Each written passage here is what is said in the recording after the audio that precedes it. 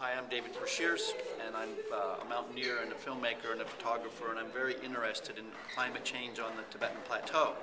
I've climbed Mount Everest 5 times, and I first journeyed to the mountain in 1981, so I'm very familiar with the area in terms of its topography. I was not that familiar with how rapidly the glaciers were melting until I took this panoramic photo down here. This photo was taken by me, a series of 6 images standing at 19,000 feet in November of 2008. Here's Mount Everest right here. Here's Lhotse. Here's Nuptse. Those mountains are in Nepal. Here's Pumori. Half is in Tibet, half is in Nepal. This is the old West Rongbuk Glacier. This picture that I was matching was taken in 1921 by Captain Wheeler of the British Mountain Reconnaissance Expedition when they first went to Mount Everest to basically see what it looked like and to find a way up the mountain. So if you look at this picture, it's very astonishing if you take the time to look at the details. These are absolutely exact matches of this terrain and this mountain. 1921, 2008. The glacier sitting up here in 1921, so it was here. It has dropped over 350 vertical feet here in the span of half a kilometer wide, several kilometers long.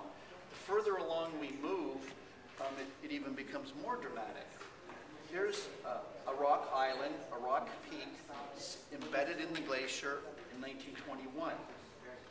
Here it is in 2008. Why is it twice as tall? Because the glacier dropped 400 feet here.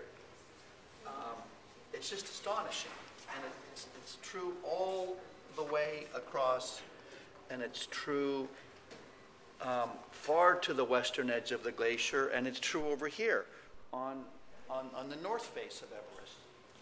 Right here is a picture taken by the famous Everest climber George Mallory, the main Rongbuk Glacier. Here's the same picture in 2008. The glacier used to sit up here. You can see the lines. Here's where it once was, way up here.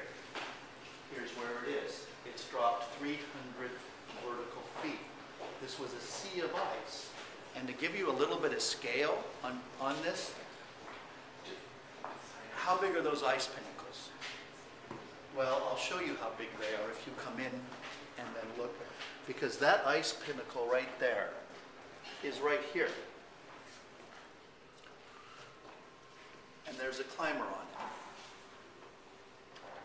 So if you take that ice pinnacle, which is one of the smaller ones, and place it right here, then you get an idea of the amount of ice that's being lost.